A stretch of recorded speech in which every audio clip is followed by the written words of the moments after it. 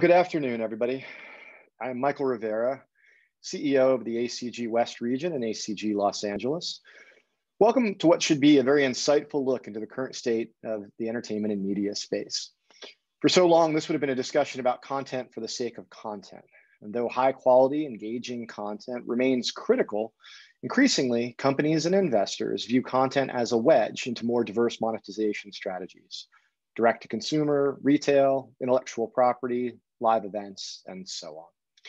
I'd like to welcome our moderator, Andrew Apfelberg, a partner at Greenberg Glusker and a member of the ACG Los Angeles board. Andrew, we've got a great discussion today, so I'd like to turn things over to you. You're on mute. I'm always much more eloquent when I'm on mute, trust me. So first of all, thank you for attending, those of you watching. Thank you for participating, those of you who are speaking.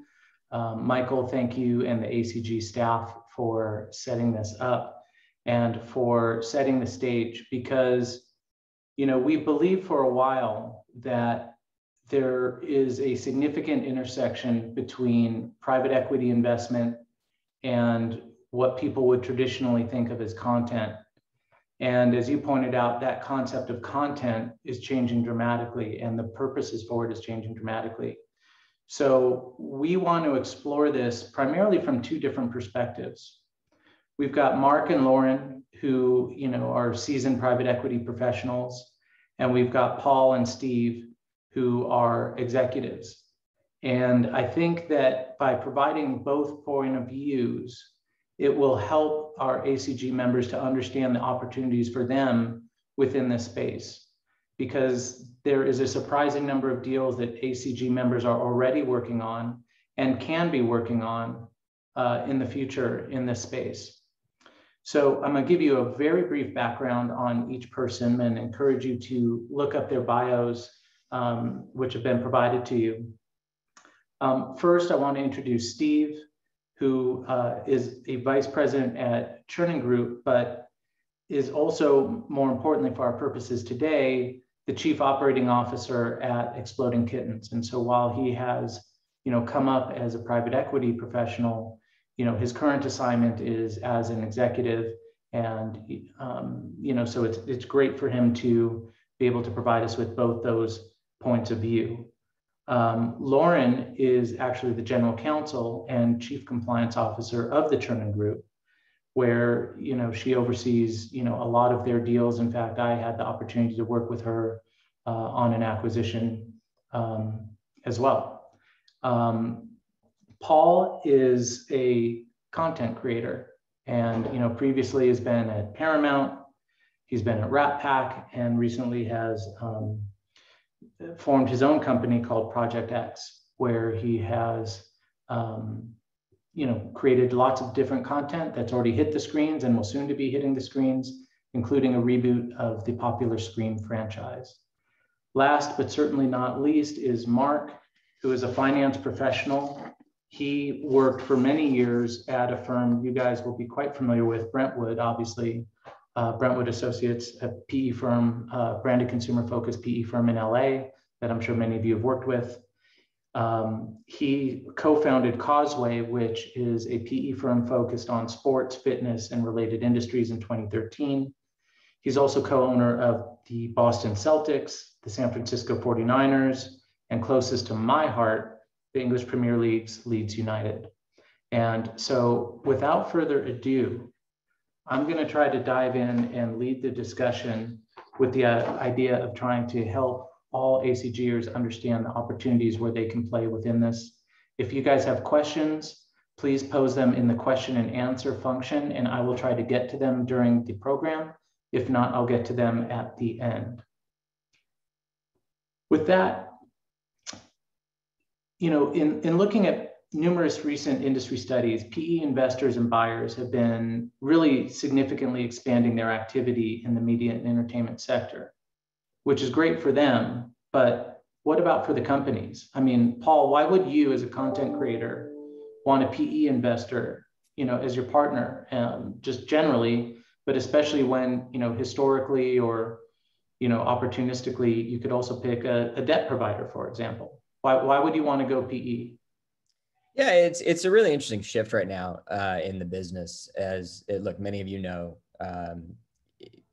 private equity generally didn't jump into the content space, and I think part of that was the unpredictability of the sort of the modeling and the cash flows. But there's been a big shift now in distribution platforms, which, you know, interestingly from a content creating space, has taken away some of the risk of how these film and TV shows are, you know, sort of hit the screen and hit different distribution platforms, and allows for a little more predictability in sort of cash flow modeling, and makes it less venture and much more in line with what private equity would normally look for. You know, for us, we would always be on the side of wanting to be with an equity partner, whether it be venture or private equity rather than debt, just because from a valuation standpoint, it helps out a little bit. But what we've seen now, especially in this space, and especially if you're looking at, you know, acquiring libraries and sort of consistent cash flows, is, you know, the availability of capital from a private equity provider is a much bigger number than we'd get generally from venture or debt. And you couple that with a lot of the private equity that's going into the business, you've got really knowledgeable management teams out there with really good strategic partners that help businesses like us. So as we've shifted our focus from what was traditionally really at-risk capital in content creation to now more sustainable business models, it's become a really, you know, it's opened up for us a lot of different conversations than just going to the normal debt providers. So it's been interesting because I think, as you said, the shift has been private equity jumping in on these big acquisitions, you know, much more than they used to in the past. And based on what you've seen, has that been a successful marriage? You know, it's early to say because a lot of it's happened in the last 2 years. You know, the one sort of thing that you have to look at is with private equity, as we've always seen, is how quickly they want to enter and exit businesses rather than being long-standing in these businesses. And I think that's where we're going to know if it's been successful or not. Libraries have been trading at valuations that are unrealistic, but because of the scarcity of those assets, you know, the returns have been very, very, very profitable for almost everybody. It'll be interesting to see if, you know, 3-4 years from now, that still stays in place. I just think it's a little early to know yet if that's been successful on the private equity side. For companies like us, it's been very successful. But you want it to be successful on both sides. So to that end, you know, Steve, there've been a lot of studies that, you know, some of these same studies that highlight the fact that these PE funds are also targeting manufacturers and distributors of physical and digital products, you know, such as games. You might know a thing or two about games. So, you know, why do you think you guys as a company would want a PE partner? And if you do, would you want one that's a specialist in this field, or would you prefer, you know, a specialist in media entertainment, or would you prefer a specialist in branded consumer, or would you prefer a generalist? I would actually say the latter two, both, you know, branded media and consumer. I think, you know, Exploding Kittens is kind of an interesting case. The company, you know, at its core is an incredibly creative company. For those of you who are unfamiliar, it's a board games company that has you know, had a tremendous amount of success on Kickstarter and now expanded to be one of the largest independent tabletop games companies in the country. But at the, you know, going back a couple of years when they were first starting to talk to the Chernin Group, they were kind of at an inflection point. Matt Inman and Alon Lee, are the two founders, are at their core very creative individuals, and they created this lightning in a bottle and a really, really impressive brand with a really passionate audience. And what they saw was there's an opportunity with something like that has this real authenticity and passion from its consumers to start going into other verticals. So to expand beyond just tabletop games into digital, into video games, into licensed products, into film and television, et cetera. And when we start talking about a lot of things like that, those were things that they just didn't have a lot of experience with. And the right partner would be really compelling to them. In truth, they at the time weren't looking at tons of PE investors and VC investors. Company was growing quickly, it was profitable, and it was much more about the strategic relationship they could develop. And with TCG in particular, it's a firm that both has a ton of media and entertainment experience, but also a lot of experience around commerce, consumer products, these other verticals that are kind of adjacent to film and television and entertainment. And that combination together was really attractive to Matt and Alon around finding the right partner to kind of really take the business to the next level. Well, and to that end, I mean, you in your current role, you transitioned from being at TCG to being at the company side. I mean, I would imagine that that is an advantage for a PE fund trying to get a company to do a deal, is being able to, for lack of a better word, loan out someone like you. So, I mean, how has that been for you? I mean, do they resent you in the board meetings as this outsider? Are they excited to have you there because of your perspective? How's the marriage gone from your point of view? I'd be curious to hear what Matt and Alon say, but I think it's been really successful. The whole concept has been really successful, I think, for all parties. So the way it came about was 2 years ago, when I was on the TCG side of the house, were talking to Matt and Alon about bringing in additional people at the management level to help do kind of all of the things I just discussed. And one conversation led to another, and it ended up being just for a variety of reasons, a really good opportunity for me to make the jump from the investment side to the operating side.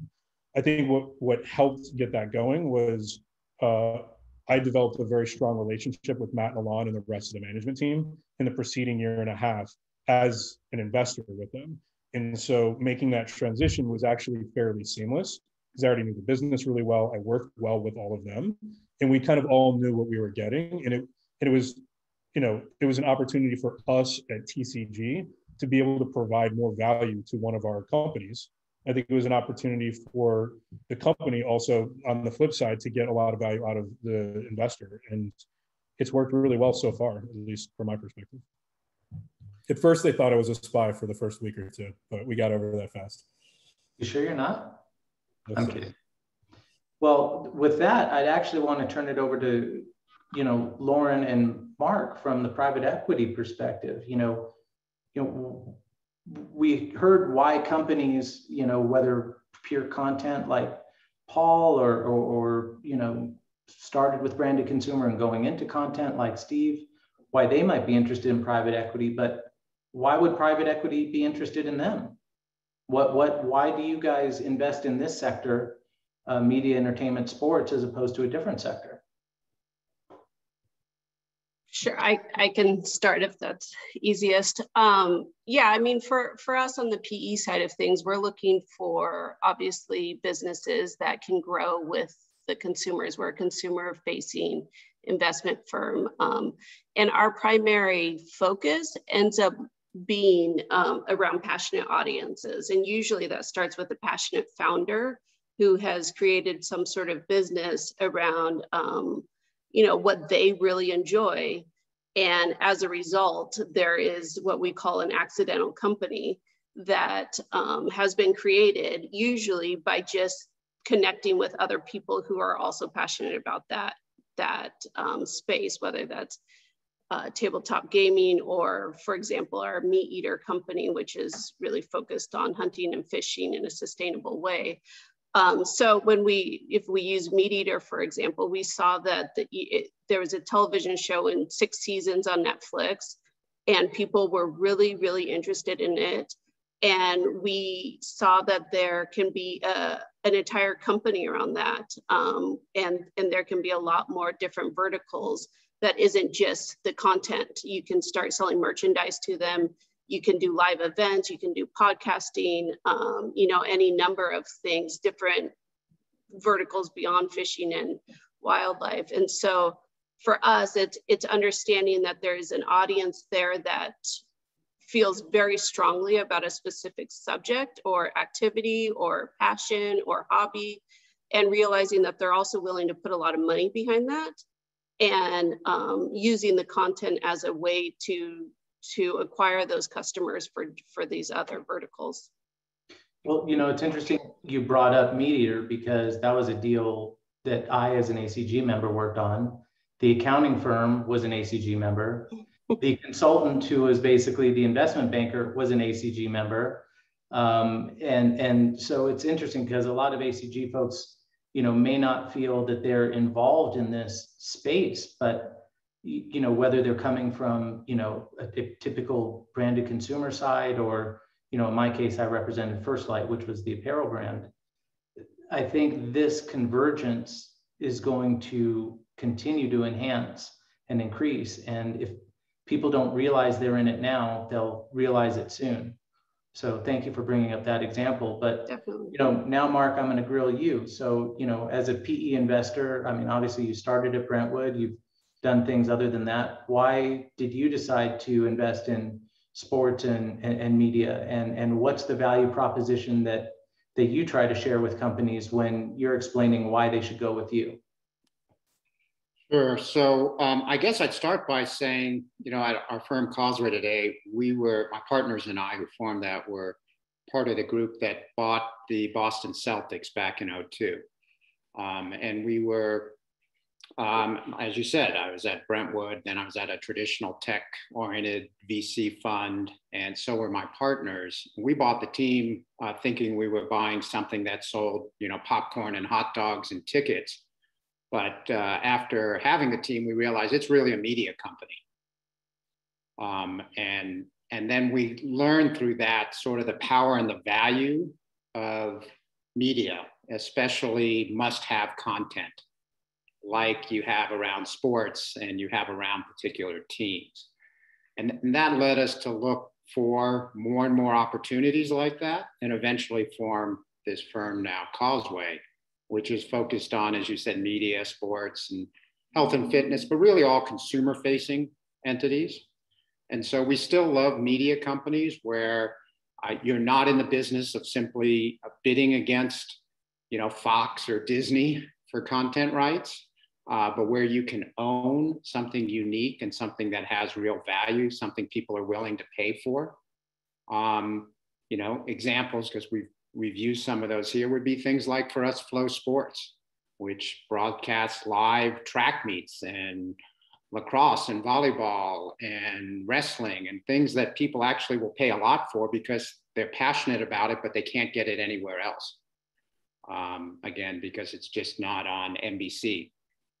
So we love those kind of opportunities. Again, I think Lauren touched on it, where you have a passionate fan base that's willing to, you know, put money behind their interests. And that extends to e-commerce and physical products companies that we have, where I haven't seen personally or been involved in those where it started as a media company and then they did just an amazing job of adding on e-commerce. Those have always been sort of incremental. But certainly there are product companies, e-commerce companies that have done amazing jobs on the content side. And so develop a passionate following, both for their products and for the content they put out. And so that's a real high value add to those e-commerce companies. If nothing else, it reduces their dependence on all the other channels that you would have to pay for to acquire customers today that are more and more difficult and more expensive. So the content becomes really, really important for companies like that. And you know, Lauren's mentioned a few. We certainly have some of those things, like, you know, a Tracksmith, where they've just got a cult-like following for their running, both on their content and then on their clothing. So, sorry, long-winded answer, but that's how I describe it. No, that's exactly what we wanted to hear. But I'm going to grill you and Lauren a little bit more. So, if you're pitching against a generalist PE firm, what do you tell an executive like Paul or Steve? Why should they go with you, who are specialists in this area, as opposed to a generalist firm? Lauren, please go ahead first if you'd like. Sure. I mean, to me, and Steve and Paul can kind of jump in here if they disagree. I would specifically want a specialist in this firm because we do this day in and day out. You know, we're looking at these companies, we're working with the founders and looking at additional ways to continue with their expanding the reach of their passionate audience. So we all come from operational backgrounds. I think all three of our founders have you know, significant operational history doing different areas. But at the end of the day, we are all in fact operators who are now investing, and but are primarily focused on the consumer facing passionate audience brand companies. And so if I was in the company's shoes, that's who I would want to partner with, not someone who is spread in a lot of different ways. Yeah, I'd actually turn it around a little, Andrew, and say that I'd be worried about any management team that didn't prefer a specialist over a generalist. Yeah. I don't think that's a good indication of the way they think about how you work with an investor. The call I had right before this one was the CEO of one of the companies I'm on the board of, and the time is spent talking about, what else we're seeing in the marketplace similar to his company, so that he understands the benchmarks. He's looking for, comps and benchmarks against some of the KPIs he's focused on right now. And we can give him that perspective because this is what we spend our time on, and not a generalist. So it's sort of, why wouldn't you, I think, is the better question. 100% agree. I agree with that from our perspective. I mean, I think from two standpoints, right? One, what I don't like doing is having to educate a potential investor in the business that we're in. Just because I think if I'm already having to get over that hurdle, it's starting from a wrong place, because I don't think there's the kind of synergy that you want. And then we've always been firm believers of, the smartest idea in the room wins, right? So we're not arrogant enough to think that we have a total, foothold on any business that we're in. And if there's people that have diversified their portfolios across, this industry, but in a bunch of different ways that can help us grow our business, that's what we are looking for. In addition to just, funding, it's not about just the money. It's about how we can grow collectively the business. So Lauren and Mark, you both mentioned passionate audiences, loyal customer bases. I want to drill down on that a little bit.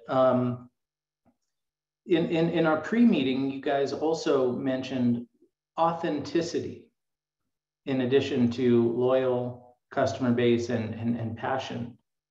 I'm going to turn it first to Steve, then to Paul, but how do you guys from the company side define that authenticity? How do you gauge that passion? How do you determine if that customer base is loyal, and then turn that to your advantage and utilize that? So I'll go first. Look, with EK in particular, Exploding Kittens in particular, the company was started because Matt and Alon wanted to disconnect a little bit and make something cool and fun that they themselves loved. It wasn't an endeavor where you're saying, hey, there's a white space here, let's go try and fill that hole. It was more, we want to create something we really love. Alon is a game designer at heart. That's his whole career. Matt is an award-winning cartoonist and creative and writer. And they wanted to create something they loved. And when they first released the first Exploding Kittens game, it broke every record there was in Kickstarter. It clearly, like when you talk about how do you judge whether you're engaging with a fan base, they're still the most backed project in Kickstarter history with 220,000 people who backed it, something like $8.8 million in capital raise in a 30-day Kickstarter. And so right out of the gate, you could tell there was a really passionate group of people. Still to this day, if you go on the Kickstarter for EK, which is now 6 years old, there are still people talking in the comment boards about the game. They still use that as a place to meet and chat.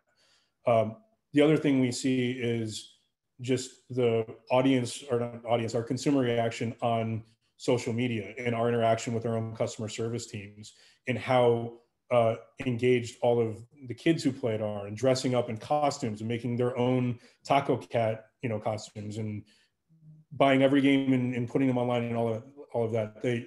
You can just kind of, this isn't an analytical way to do it, but you get a sense of just how passionate people are when they do buy Exploding Kittens. It's not just another game on their shelf. So that's kind of how we think about it at EK. Paul, what about you? How do you think about passion and authenticity and loyal customer base?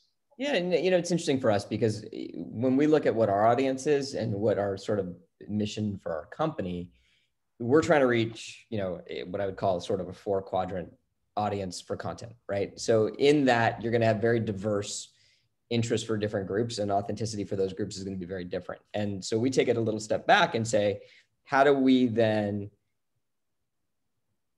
find the best creators for a broad audience? And so when we look at our audience as to who we have to be authentic for, it's not so much the consumer, because that is the end product and how that's going to get out. And we're not a distribution platform, so we have to go ahead and then license the stuff to distribution platforms. So we look at authenticity a little bit from the creators that we work with, and creating an environment for the best creative work that we can do, and then figure out the best sort of model for what that creative content is. One of my partners is a fairly big writer, and from the beginning, he said, look, we should really have one goal, which is to make the most commercial content we can that's smart, and the smartest content we can that's commercial.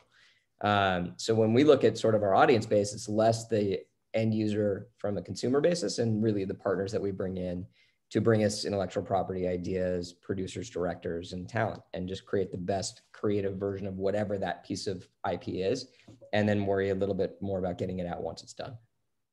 So taking, say, the Scream franchise as an example, how were you able to gauge the authenticity, the passion, the loyal fan base for that? Well, that was an interesting one. So that was something that we went after because we knew that there was a market for that type of horror film to come back. It's been 25 years from the first one. And we went back to the beginning, and, you know, Wes Craven, who was one of the original creators, we went to his widow to make sure that she would be on board with what we were doing. And then the original writer we brought back in. He was somebody who he was going to do a deal with, you know, the Weinstein Company as they came out of bankruptcy, and that he got so, you know, he ended up in a lawsuit with them on the fourth one, shockingly, that anybody would end up in a lawsuit with those guys. And we came up with a storyline, went to him and got him to buy off on it. And once he was involved, the fan base went crazy. And we really have let very little information out, but as we slowly start to leak things that are going to come out for this movie that's coming out in January, the fans are going nuts. And for us, it's about making sure that you're honoring those who did it the right way before, and not trying to, you know, completely ignore sort of a real fan base that's rabid. So Mark, I'm going to turn it to you and then turn it to Lauren. I mean, when you're analyzing an investment opportunity, how do you guys measure the authenticity? How do you measure the passion? How much of a factor is that as compared to other items that you guys are looking at when you're underwriting a deal? Well, it's certainly, you know, important. If it's not there, we're not going to do the deal. You know, to other factors, there are a lot of other KPIs that are critical as well. But it's a little bit of a, you know it when you see it. So, you know, the companies I touched on for us, like a Tracksmith, you know, I reached out to a few folks who I knew were competitive runners, and they either had the brand or they knew about it, and they all use the same term. They go, oh, it's got a cult-like following, right? That's what you want to hear. You're just getting that sanity check, you know, from the marketplace, right? And the same with our other companies as you walk through them. There is that feedback in the market where those folks, it's not everyone, but those folks who are in their target demo really exhibit an understanding and a passion for those products and services. And then that supports your conviction that, you know, whether it's the LTV or otherwise, you know, is sustainable or has room to grow. Because if there isn't that authenticity, if there isn't that passion for it, those are very hard metrics, and really important metrics, but very hard metrics to maintain in the direction you want. And how much harder is it to determine with a company that's not a sports team? I mean, take the Celtics, for example. I mean, clearly for years, they've got a history of the city supporting them, but also people across the country supporting them and being passionate and going to each game and excited if they make the playoffs. Well, that's a lot harder with some of your other investments to determine.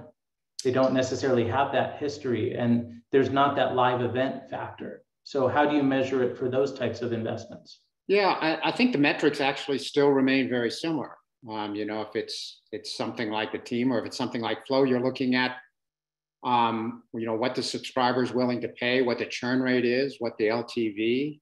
You know, Flow broadcasts track meets, and people pay $29.99 a month and they stay around for years. In fact, the company's recently given up the monthly subscription option and just gone straight to annuals because so many people subscribe for years. That's when you know you really found something. It's not for everybody. Not everybody wants to watch a track meet. But again, for those people who care about it, this is the place they can find it. Lauren, how do you guys look at it? And expanding it out a little bit, based on Mark's point, if it's a niche audience, how do you determine if that niche audience is large enough or willing to spend enough money to justify your underwriting decision? Yeah, I think that, we look at a number of different factors. I think like Mark, we use kind of the social factor of what people are saying on Reddit and what the social media engagement is. And if we go talk to people who are interested in, these specific areas, what are the 3 products that they're using or buying or watching in a specific space? And if you keep hearing the same one over and over, and people feel very strongly about a specific one, that gives you a good signal. The other things that we look at, which are a little bit more data driven, are, consumer acquisition costs. We don't invest in companies that spend a lot of money to acquire a customer. We are looking for companies that acquisition is done organically, and oftentimes that's done through the content. The other thing is, like, we don't love companies that are really built on advertising. We want the customer to be the ones that are driving the growth and and kind of revenue of the company through a willingness to pay. And I think the other thing that's important is, while a lot of our companies look like they're early stage, a number of them are actually been around for a long time. Like Barstool started 10 years before we invested in it. Well, it was started by the founder in his garage putting out a newsletter. It'd been around and they had built a big following. The same with Food 52, the same with Meat Eater that I mentioned, which was in 6 seasons of its television show. And so you're also seeing, a company, or I say company loosely, because a passionate audience is willing to continue they want the content that's being provided to them by this founder in some way. And so you can understand it, kind of, as Mark was saying, through a longevity of the audience and a consistent growth of the audience over that time. Well, I mean, from the fact that we're doing this from a video screen rather than in person, I think ushers in the elephant in the room, which is COVID, right? And clearly going to an in-person event, whether it was a movie theater or a sporting event or what have you, was not possible for the past year and a half. So, things have obviously started to change, but we're not quite there yet. How did that change, each of your investment thesis for the finance professionals, and how that changed the strategic plan for the 2 executives? And how do you view that going forward now that we're in a little bit of a transitional period? Yeah, I guess I'll take a shot at that first, Lauren, if that's okay. For us, we didn't really change what we were looking for as a result of COVID and the pandemic. And we avoided, in particular, businesses that seemed to, get a boost, because our belief was that was unlikely to be sustainable. And we had some companies that were beneficiaries in that way. We had others that, suffered as a consequence because of canceling of live events. But we had the perspective that this was at least going to be temporary in some time frame. And so did not want to invest behind sort of a temporary movement as opposed to a more, fundamental movement. You can look at it and say, well, it did help the areas of, call it, health or wellness. I think that was something that boosted it, that will be sustainable. Even as we return to some form of normal, people are going to continue to want to care. And pay attention to their health and wellness. But for a lot of businesses, we just weren't comfortable doing something fundamentally different as a result. Because we're not short-term investors, right? And another way to look at it is sometimes I get asked, well, boy, the stock market's at an all-time high, or it's been periods when it's been headed terrible. How do you get comfortable making an investment in this environment? And our comment is, or I would say, I'm likely to be on this board 7 to 10 years from now. No one knows, based on the current environment, what it's going to look like in 7 years. So that just shouldn't be a factor in our consideration in terms of what we're investing in. And the same applies for us with COVID.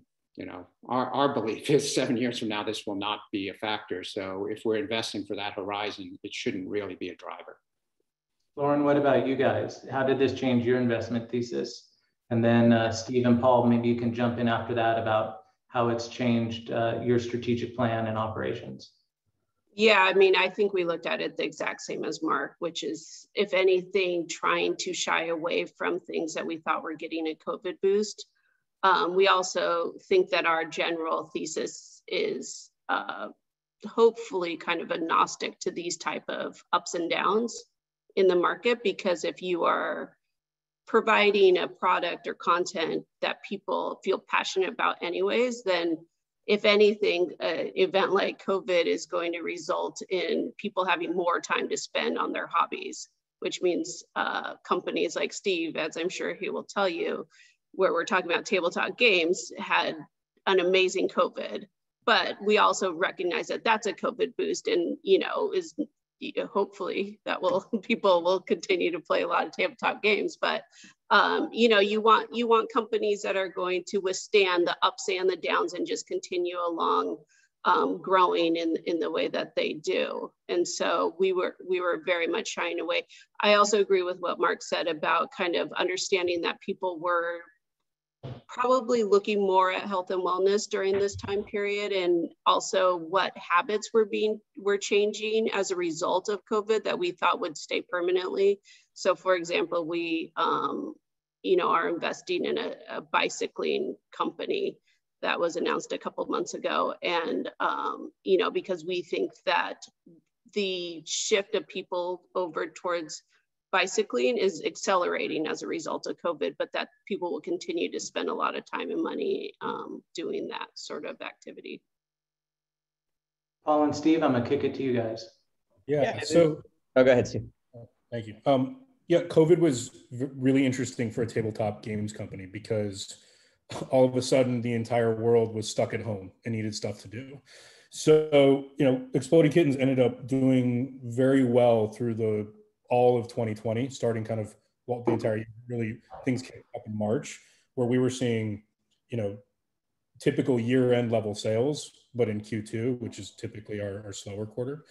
And so, if anything, what COVID allowed us to do, because we didn't have any negative impacts from a finance or growth perspective, it allowed us to just accelerate all of our plans that were pre-existing. Again, film and television, digital games, spending a lot of time in international expansion. It allowed us to just keep moving faster and faster.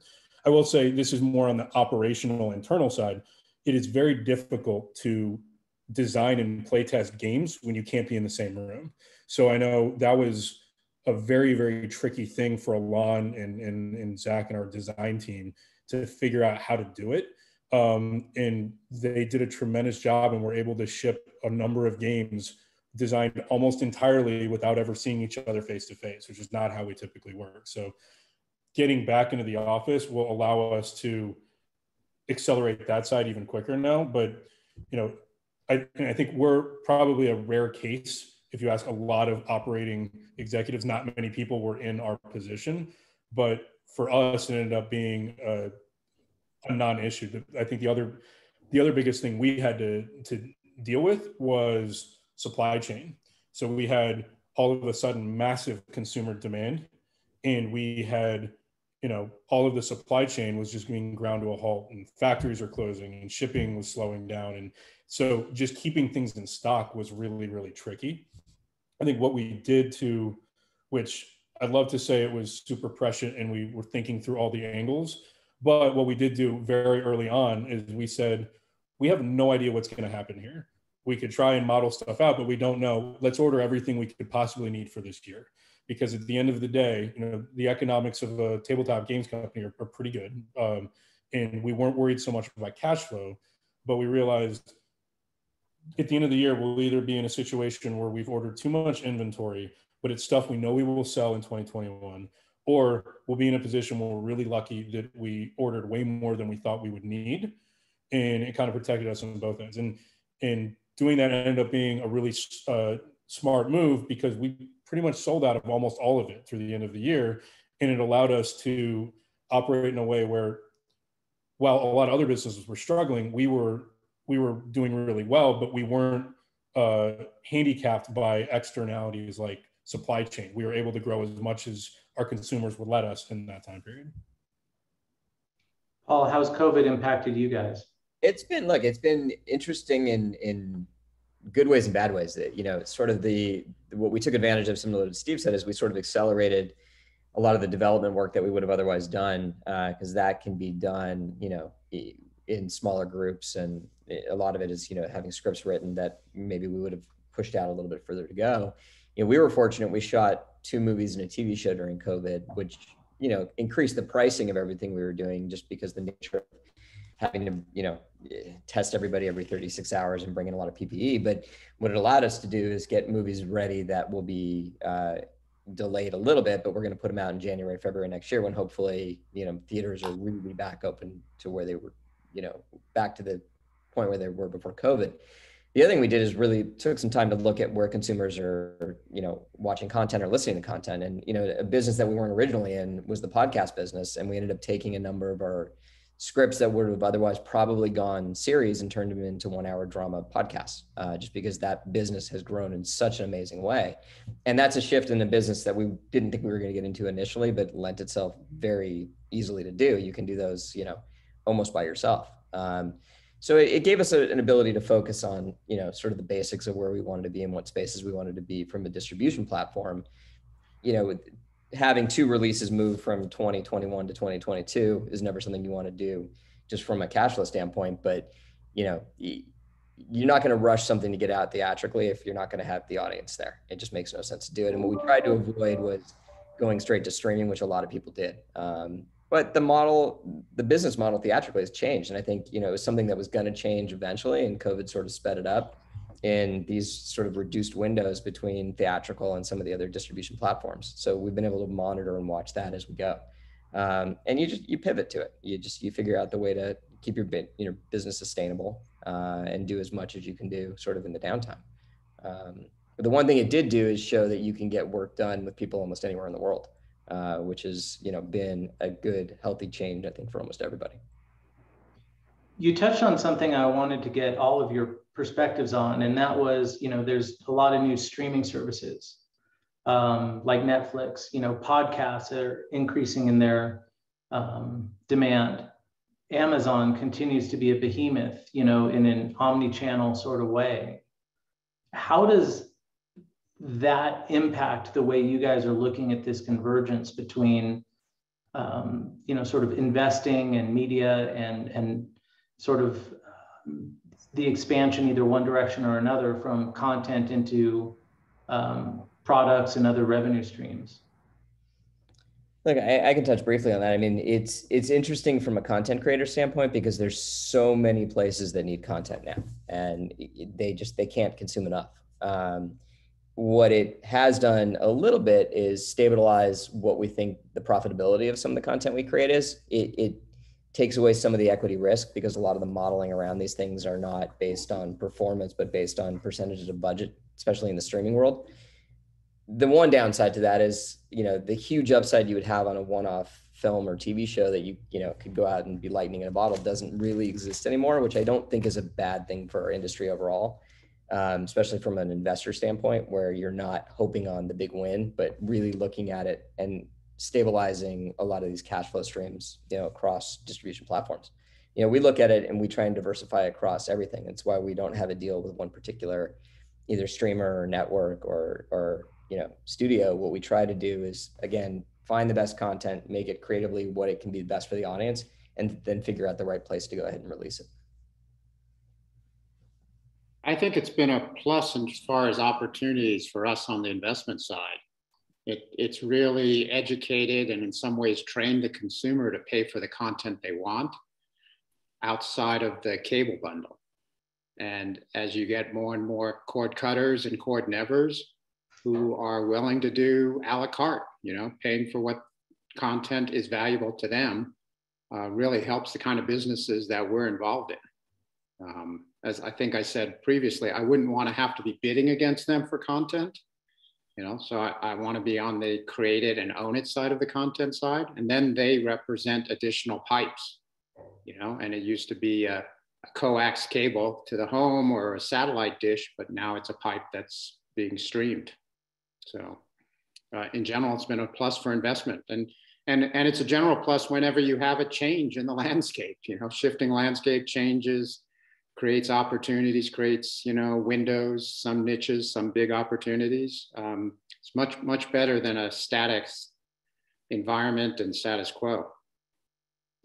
I think, from the EK perspective, there's a couple different parts of it that I think are interesting. One, just to Paul's point, there are so many buyers out there now that they're all looking for content, but they're also looking for exclusive content that has an audience.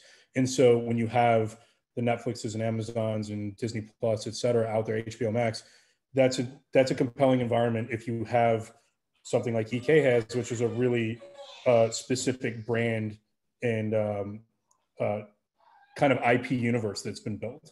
And so that provides a really interesting opportunity to be able to expand outside of board games into film and television relatively quickly. The other thing I'll say about it is, in success, there's kind of a flywheel feedback loop for our overall business, in that, let's say you put EK content on one of these large SVODs, you're hitting 100 million consumers with content that will invariably just bring more people into the world and drive more purchases for our games. I mean, to shift my perspective just a little bit, if I put my old TCG hat on and think about it from a meat eater perspective, we can see in the data that when a new season of Meat Eater comes out, there is an impact on the rest of the Meat Eater lines of business. Millions of people are watching a TV show that is revenue positive and profitable for the company, that also serves a dual marketing purposes and brings them into consumer products and First Light and the podcasts and live events and buying books and what have you. So there's kind of an interesting flywheel dynamic that can happen for businesses that aren't principally entertainment and media based when they have other lines of business. Well, but then, let's talk for a quick second about the Amazon effect, right? I mean, they have Amazon Prime, but they also have, the ability to own their own product and distribute product. I mean, how do you compete against something like that? I mean, in EK's case, it's, there isn't going to be an Amazon Brands version of Exploding Kittens, because there's that IP. So there's, we have that defensible IP, which allows us to, protect our product generally. Something like Amazon's always an interesting thing for us, because on one hand, they're a huge sales channel and they're an easy way to reach people all over the world. At the same time, when we think about our own direct-to-consumer business and building businesses outside of Amazon, you're never, no one's fool enough to think we're going to ever beat them on shipping and things like that. Like there's certain things we can't compete against. So it's kind of a double-edged sword. They're very important, but they're also a competitor. I think you just have to navigate it as best you can. Yeah, I think for most of my companies that are selling hard goods, physical goods, e-commerce, Amazon is certainly a component of what they do, but they tend to be careful about curating a selection of their products for Amazon. Use it because it's convenient. Amazon is really set up to be very responsive and great for the consumer. They're less responsive and great for companies that supply the products that they send out. But it is a good discovery platform as well for a lot of these companies to establish, again, a curated set of products that then leads to them being able to have a more direct relationship ultimately on their own .com. So I think most of the companies look at it that way. So I have one last question that I'll put out to the group, and you all can answer, or some of you can answer, and that, what do you guys see as sort of the near-term trends for this convergence between sort of media, content, PE, physical product, and what would you want folks in this ACG audience to know?